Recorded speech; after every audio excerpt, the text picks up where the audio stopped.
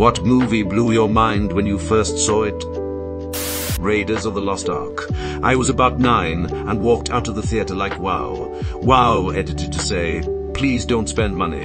It's just a fond memory, something that can't be repeated. The nearest thing was taking a rip-off nitrous on acid and jumping into a swimming pool a few years later. Synthetic simplicity. Yes, I don't think I took my eyes off the screen for a second while seeing it, and each scene was more exciting than the last. Riveting. Aliens. What an incredible movie-going experience. I was really engrossed the entire time. Spirited Away. The feeling it left me with was like I'd had an intense, vivid dream. I'd never seen such soulfully executed animation. Terminator 2, edited to add, wow, I didn't realize just how many people felt the same way. Thanks for the awards, everyone.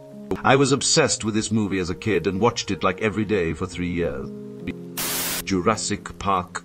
I loved how under wraps they kept the whole thing. You literally could not see what the dinosaurs looked like unless you paid for a ticket on release. I remember a photo of Steven Spielberg in the paper posing with one of the dinosaurs, and they completely blacked out the dinosaur. You only saw a tail for a brief second in the commercials. And damn, when they showed that first dinosaur and it rears up on its hind legs to get that high branch, I shrunk down in my seat a little. Had no idea what I was in for. The teaser trailer is somewhat terrifying and reveals almost nothing, and it's amazing. Teps. YouTube Beztrifi in Vaxuro. I recall a quick spot over a year out where they just had a cup of water that's starting vibrating. After a couple of seconds, you heard a roar. Then it went black. Unfortunately, I don't know if I'm completely misremembering since I was obsessed with the book already and just dreamt. I wish they made trailers like that today. Instead, they use up all the best bits, so they're old news by the time you see the movie. I hate the way trailers are now, and I refuse to even watch them. Whatever kind of psychopath set us on this path was no movie lover. I still get goosebumps when the kids are in the car and the dino is walking with the water shaking. You start getting scared and you haven't seen anything yet. One of my all-time favorite scenes in a movie. That was the first big-person movie I got to see in the theater. I was about 7-8 years old. My mom took me to see it. I had a Jurassic Park obsession for the longest time. I still love it. I just hate the sequels aren't that great. I couldn't believe something like that was possible. The visuals, I mean, not the dinosaur cloning. The sound was pretty stellar too. That movie was a massive boost to the home surround sound market.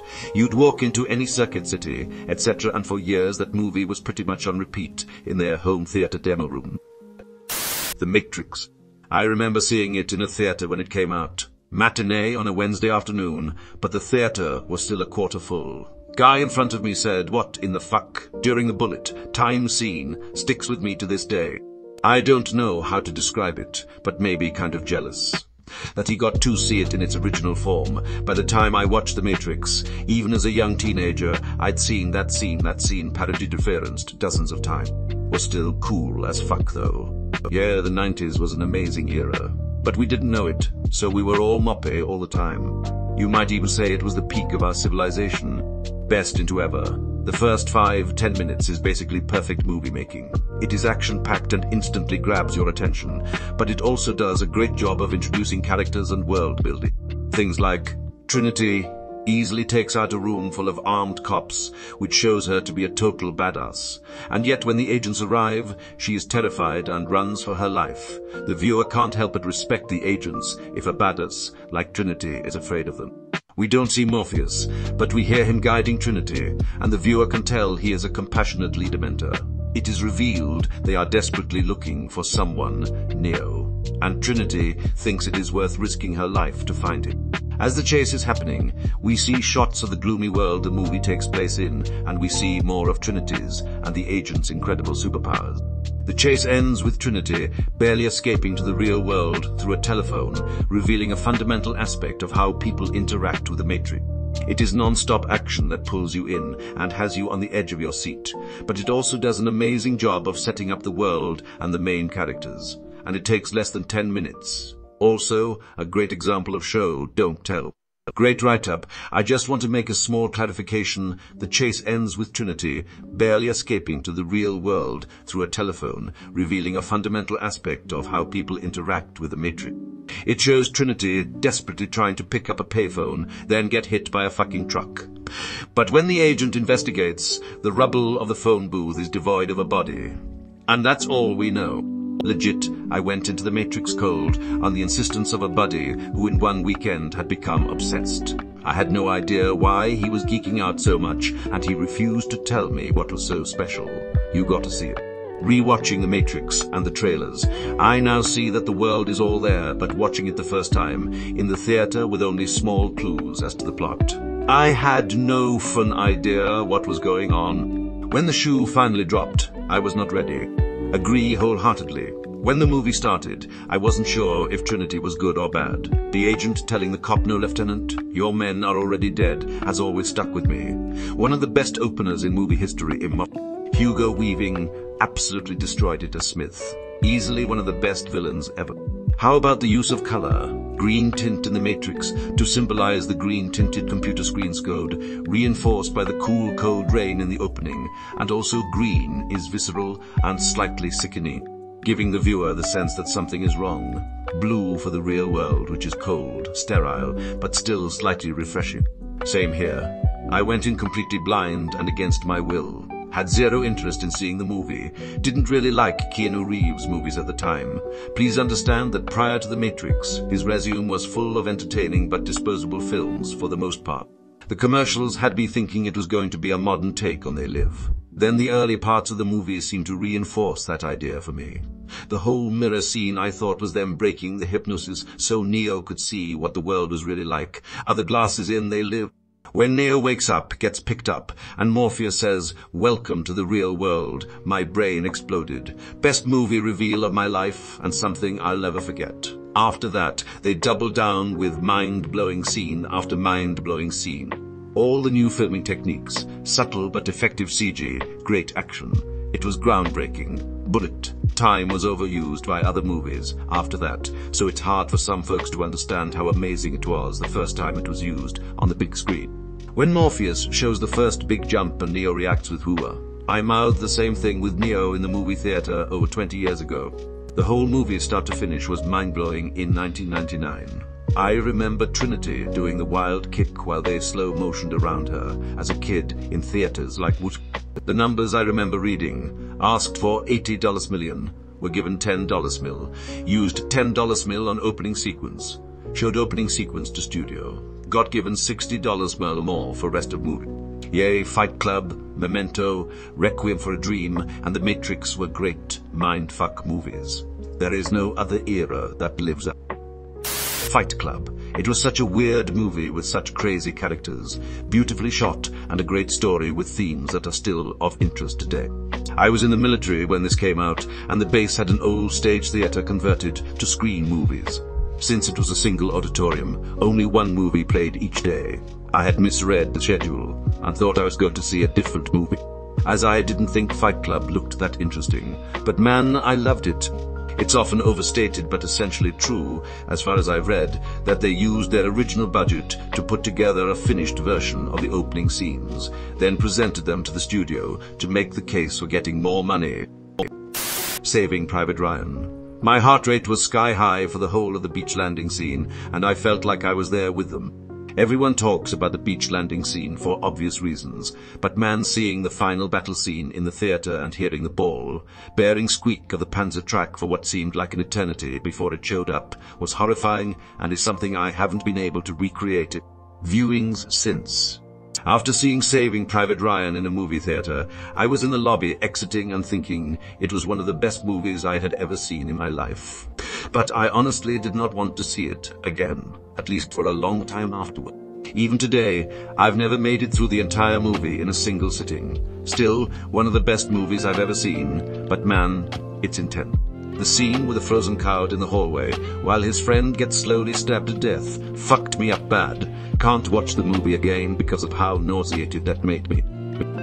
Star Wars, 1977. I was 9 years old. Never saw anything like it before. I was 4. Afterwards, I told my mom I could hear music in my head and asked her to put her ear to mine and listen to it herself. She asked me what kind of music, and I replied space music.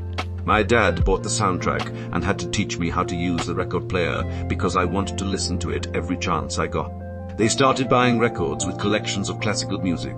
The Reese's grocery store sold a different record of the Boston Philharmonic every month with different categories of music, overtures, symphonies, rhapsodies, etc. And I loved them all. Basically, Star Wars is why I'm a musician today. John Williams is such a legend. I never really thought about it before, but his scores will probably have a longer lasting impact than the films. Afterwards, I told my mom I could hear music in my head and asked her to put her ear to mine and listen to it herself. That's so hilariously cute, Lemayo. No one today can understand what it was like to see Star Wars in the movie theater. It was amazing. People say Return of the Jedi is often their least favorite of the original three, but I was a kid in the theater, and let me tell you, the entire place lost their fucking minds when edit. I know it's a 40-year-old movie. I put the spoiler alert there just in case there's some kid reading this that doesn't know the ending and was planning on watching. Want them to have the same awesome experience that I did. That was such a fantastic scene. Everyone thought Anakin was gone, replaced and dominated by evil Vader. Luke's mentors Obi-Wan and Yoda thought it. I thought it. All my friends thought it. The only solution was to kill Vader, but not Luke.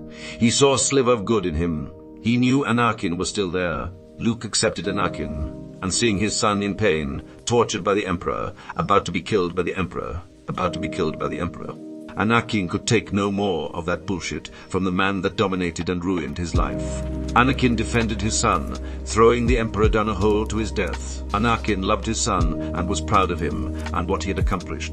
And just before his death, Anakin wished Luke's sister well. I thought about putting spoiler tags on this, but the scene is 40 years old. Do I need spoiler tags? Eternal sunshine of the spotless mind. The land before time granted, I was like 4 years old, but still. An American tale. The Prestige. You think you know what genre movie you're watching until you get to the end? Are you watching closely? Friggin' told us. Right at the beginning. And I still missed it.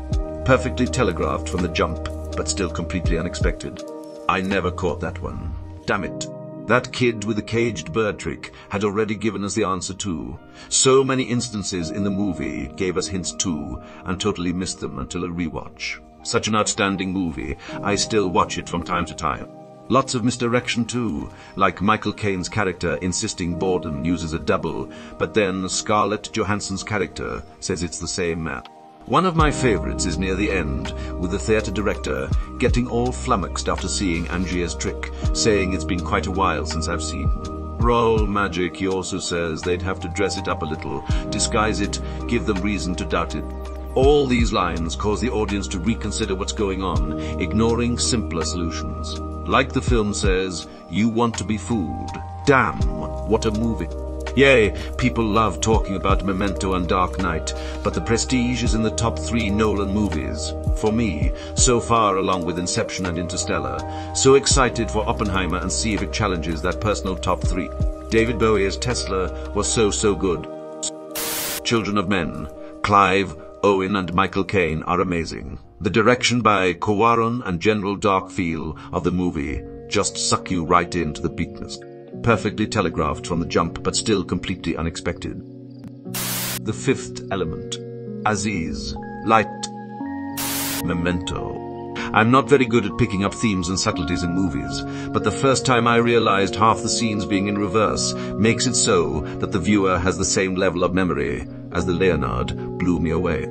You see the motel guy doing him a favor, and in the next scene, you realize he's just playing him. Same with Natalie, makes you feel just how Leonard would feel. He was gullible because he could remember only the previous scene, and so could we cause we hadn't watched any scene prior to that.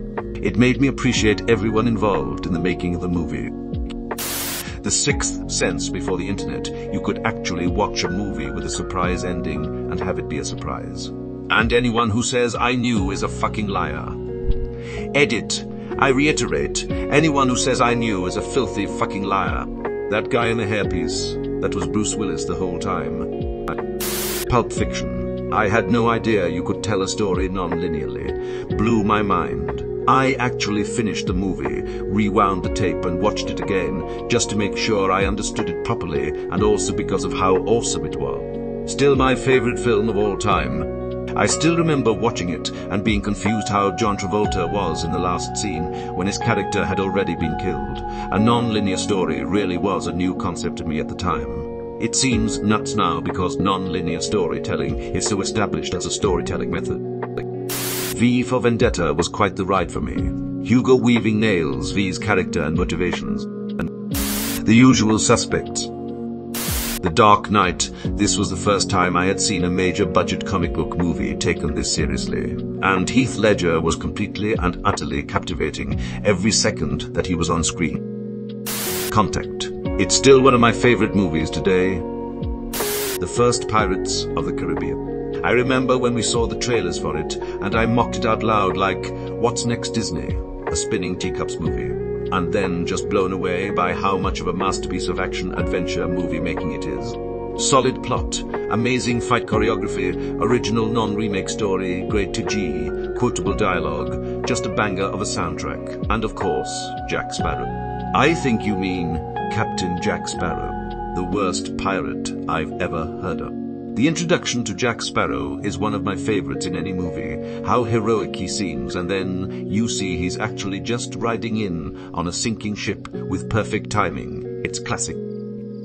Arrival. I also love this one because of how it respects the viewer's intelligence and completely upends our expectation of how alien life and technology works, such as spoiler alert, such as spoiler alert, the ship dissolving into air instead of flying, the heptapods being feet of enormously tall beings. The language and concept of non-linear time. I thought about this movie constantly when teaching my kids how to communicate, about all the processes that have to happen in their minds before they can even begin to form words. I wish we could get more alien movies like this, where the aliens are benevolent rather than malevolent and trying to destroy us. It seems like there's so much that can be done with the concept of aliens in movies, but we squander it on cliches. ETA. I really like District 9 for this reason. The aliens aren't exactly benevolent, but the concept of aliens crash landing here on accident and the way we're treating them is very thought-provoking. My son died of incurable cancer at age 4.5 about a year after this movie came out. I of course didn't see it when it came out as I was busy taking care of him. Anyway, like 6 months after he died, I finally watched this, totally unaware of any spoilers, just expecting what I was told was a pretty intelligent sci-fi alien movie. I don't think I have ever cried as much as I did that afternoon. The real shame is it's a really good movie, but even now, 4 years later, I can't bring myself to watch it again. Yet. Blue Velvet. Not your typical 80s movie, and Dennis Hopper scared the shit out of me. Starship Troopers, it came out when I was in elementary, so I had no idea about fascism. I just loved sci-fi, giant bugs and war movies. Watching it all in one movie featuring epic battles was so much fun. Don't forget the boobies. American History X was the last time I cried at a movie. Also definitely affected my entire worldview of racism and hatred. Got to be Fellowship of the Ring for me. Cuba.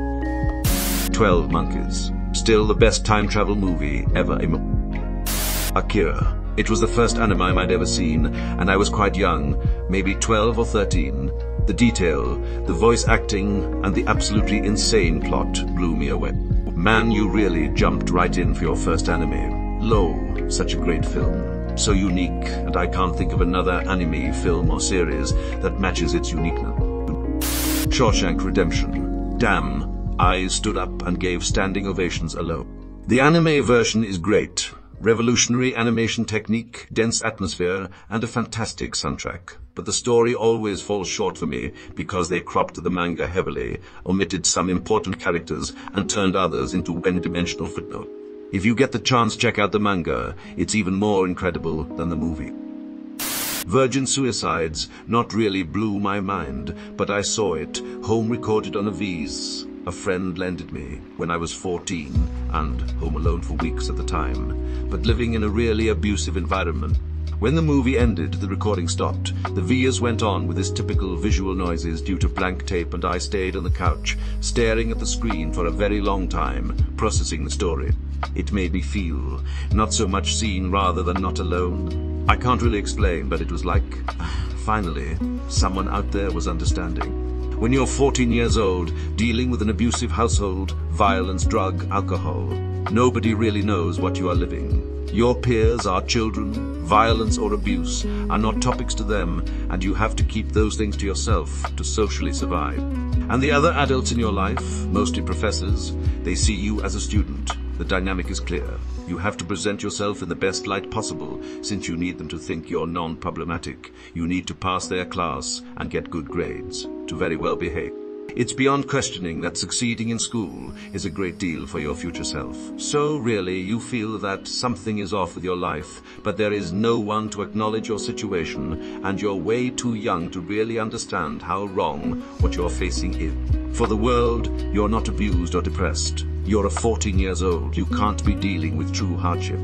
Society fails to notice you and address what you're living because no decent adult will imagine that's possible. It's too sad to be true. So you're alone, really, and you have to pretend everything is fine to survive, all the time, with everybody, without even being able to acknowledge how brave you actually are, since you have no perspective on the matter. And this movie, with those girls who chose to die, well, it felt like an amazing gift. Somewhere, someone was acknowledging that you can be so very damn young and already feeling like living is fucking unbearable. Sicario. The way the movie was shot, the tension, the violence, and the plot of the movie was great. This one blew my mind the most out of any movie I've seen in theaters. Had to see it 2 more times before I felt like I really grasped it, and yet I was still left wondering at the end.